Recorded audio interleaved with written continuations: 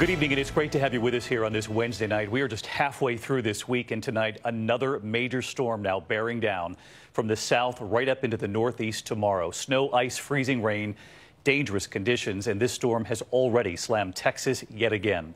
Another night there with millions without power, without heat, without water, and authorities acknowledging they do not know when the power will be back on.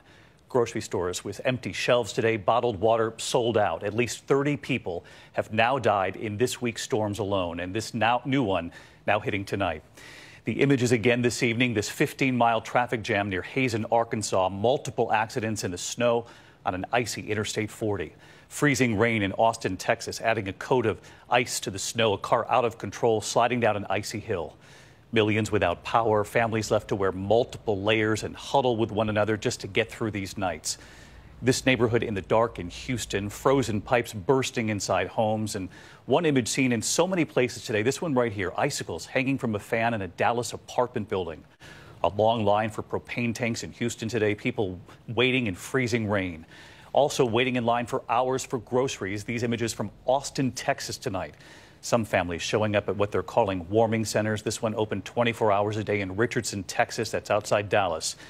And of course, the impact on vaccinations across this country. At least 34 states canceling or delaying vaccinations.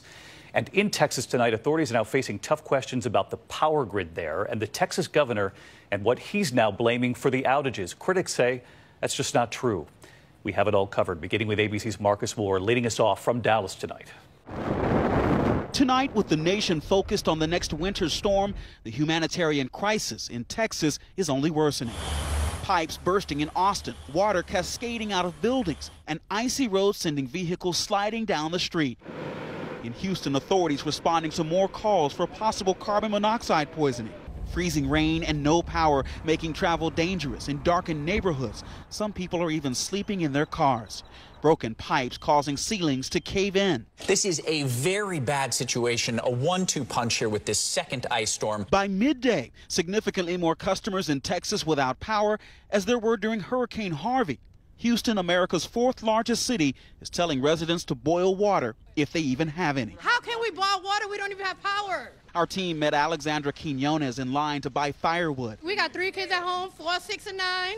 We're trying to keep the babies warm. And in Galveston, this crowded aisle is the water aisle, but there's not any left. Many without power and water. Everything in the refrigerator now has gone bad, and supplies are dwindling. And most people out here, the biggest deal is water. People have made some life and death choices. Back in Houston, the lights going dark during an interview with Mayor Sylvester Turner. We've been talking about power being restored. Now in real time, you have seen power being turned off. The state's energy production and independence has always been a point of pride. And as the crisis persists, the governor placing blame squarely on officials at ERCOT, the private company that runs about 90% of the state's grid. ERCOT stands for Electric Reliability Council of Texas, and they showed that they were not reliable. Do you think ERCOT leadership needs to resign?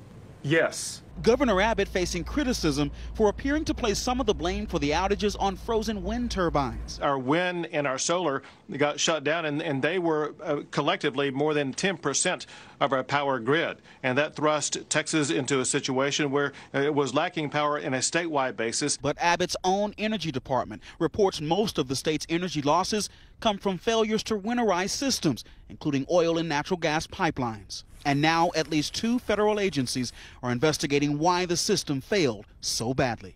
Major questions tonight, and those images from Dallas right there, Marcus, are still really something to see. Marcus, back with us again tonight. All of this, of course, playing out in the middle of this pandemic, Marcus. It's having a profound impact. As you know, you've been reporting this on vaccinations. Major hubs where they've been getting these vaccines out now affected, causing real delays.